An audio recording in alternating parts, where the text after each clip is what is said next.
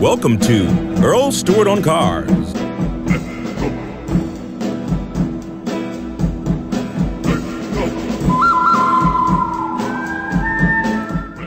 The I Want Your Used Car letter has become the hottest direct mail in the whole United States. It's hot because it works, and people are thrown a little bit off balance by someone actually wanting their car.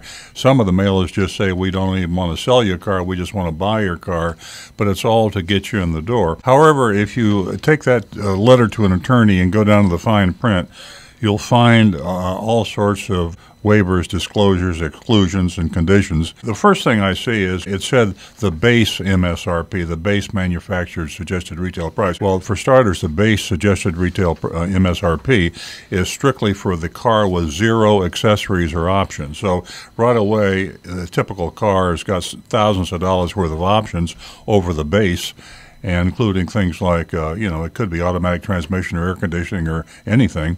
So thousands of dollars they would immediately take that off, and then there would be a very high penalty for mileage and condition.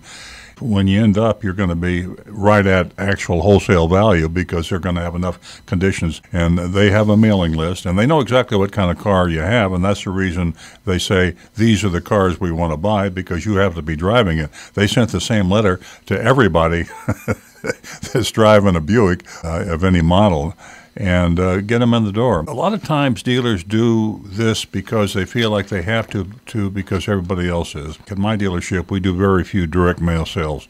Matter of fact, we tried one recently, and it was a total failure because we told the truth. So it puts you into a position where if you want to compete, some dealers feel like they have to be dishonest to compete.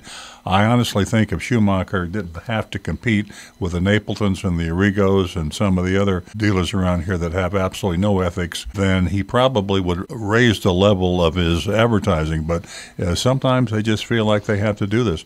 It's a shame. That's the reason we need some regulation.